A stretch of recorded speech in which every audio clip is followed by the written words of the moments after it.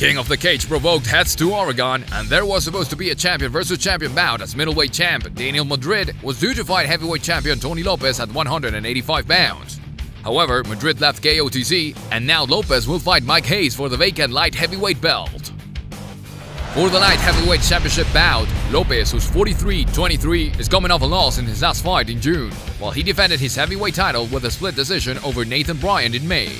Hayes, who's 20-11-2, battled former 205-pound champion Trevor Franklin to a draw last June and beat Jamil Jones in a split decision in May. He's very well-rounded with 7 TKO KO wins as well as submissions, and Hayes has only been stopped once.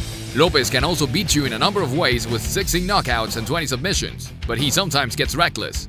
Take Hayes to win the light heavyweight title. Our pick for this fight is Hayes.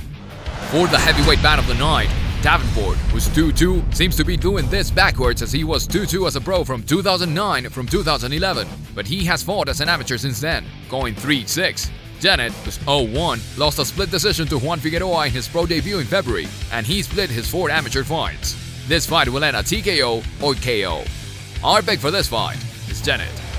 For the bantamweight bout of the night, Weinrich, who's 2-2, won both of his amateur fights before moving to the pros, while Atkinson, who's 2-2, was 5-1 as an amateur and then moved up. However, Atkinson has not fought since January 2014, so ring rust will give the edge to Weinrich, and Atkinson is moving up from 135 pounds to 145 pounds. For the light heavyweight bout of the night, Hopkins, who's 0-2, has not fought since June 2010.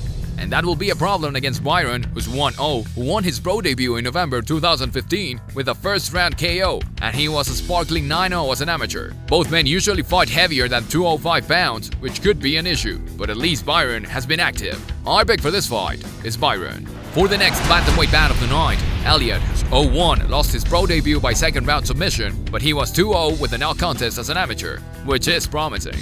Bohm, who's 1-0, won his pro debut in April by unanimous decision, and he was 3-2 as an amateur. Both are promising prospects on the MMA circuit, but give the edge to Bohm as an Oregon native. Our pick for this fight is Bohm.